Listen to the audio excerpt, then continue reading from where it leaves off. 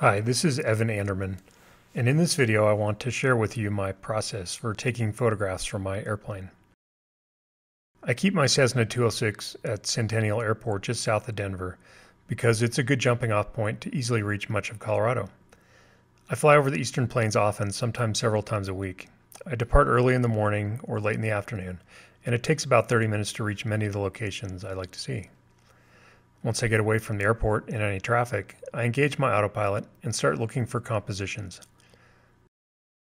When I find something I want to photograph, I open the window and point the camera down at the landscape, look through the viewfinder, and start shooting.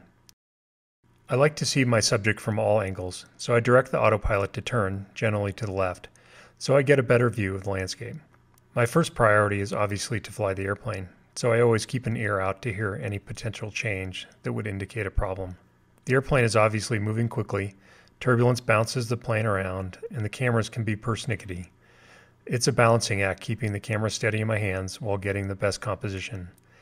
I can't put the lens too far out the window as the slipstream will vibrate it.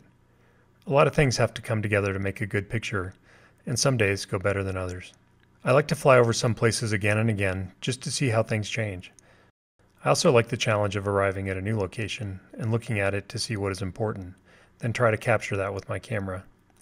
Sometimes I do Google Maps research beforehand to help me pre-visualize what I might see when I arrive at a new location. There are a lot of variables that control how a picture turns out. That's why I like to see things repeatedly to get the best picture possible.